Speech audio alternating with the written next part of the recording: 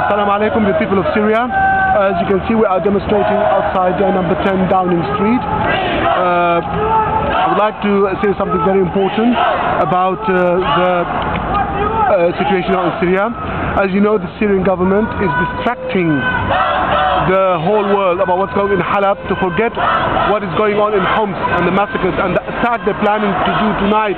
They're planning to go into Homs, all the tanks, to roll into Homs and do more massacres in Bab Amr and Khalidiyya and in Sha'at. These three neighborhoods, they want to flatten them out. At the moment, every street, 2 buildings or 5 buildings at least are completely damaged in every street. So the situation is getting worse. Now, regarding the explosions in Aleppo, everybody knows that nobody can reach these buildings. Nobody comes to these buildings. And also that when really an attack happens to the government building, you know, not by themselves, by somebody else, they will not allow any photographer, they will not allow any man, any press, whether government or non-government, to come to these without special permission. And now today, suddenly they brought all the press and they removed everything. When they killed Maghniya, the Hezbollah man, they closed the streets for weeks. And in 1995 as well, there was a very big explosion in Damascus.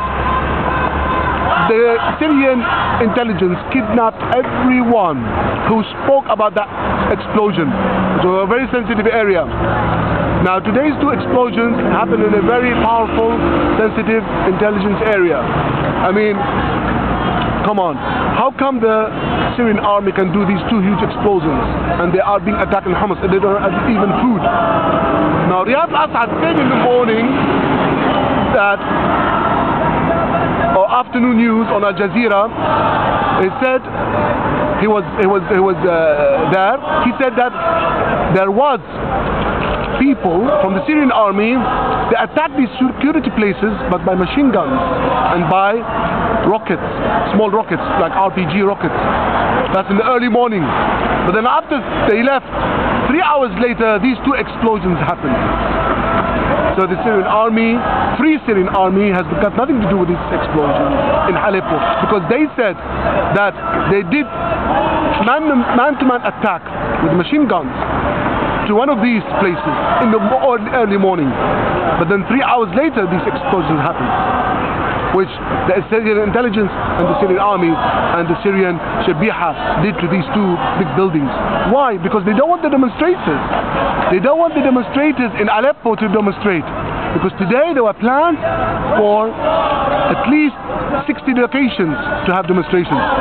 And already happened 30 locations inside Aleppo they were demonstrating, and also about 26 outside Aleppo, on the suburbs of Aleppo. So Aleppo now as a big city is preparing itself against the regime, and that's why the regime did these 2 bombs in this intelligence area and the security area. So the regime is planning to scare the people of Aleppo the same way they scared the people of Damascus, as you remember some time ago in Damascus. I mean, the Free Syrian Army don't have food. How can they manage to attack these 2 big security buildings? The Free Syrian Army were attacked in Idlib in December. 120 people were killed and slaughtered by 1 captain. The Free Syrian Army is very, very weak. Cannot do these kind of huge explosions in Damascus and in Aleppo. And wake up, be intelligent. Where are the cameras? Ask the Syrian authority for the cameras of how these cars they came in and how they attacked. You need thousands of permissions and thousands of papers to be close to these buildings. How come these 2 huge cars came close? And where's the evidence of the car? There's no evidence of the car. And the explosions, they look like they had damaged only the glass of the building. It's all wishy-washy. Please, world, wake up. Send your journalists and send everybody into Syria to help the Syrian women and Syrian children. And don't be distracted by these explosions in Aleppo and Mickey Mouse stuff that Maher Al Assad and Shawkat do. These are all games by Shawkat and by Maher Al Assad. Please, around demonstrating the people of Aleppo and the people of Damascus. Today in Mazda, thousands and thousands were demonstrating. Nobody said anything about them on the news, except quickly. And they the police and the army were hitting them in Al-Mazda, and they injured 25 people of them at least. Inside Damascus, in Al-Mazda area. Go and check on the internet. So really, now Syria is boiling, and Assad is planning for attacks to destroy Homs and to finish the revolution, but he will never. The more he kills women and children, the more the Syrians will be persistent and adamant to make the revolution win. And the neighboring countries, please try to help the Syrian people.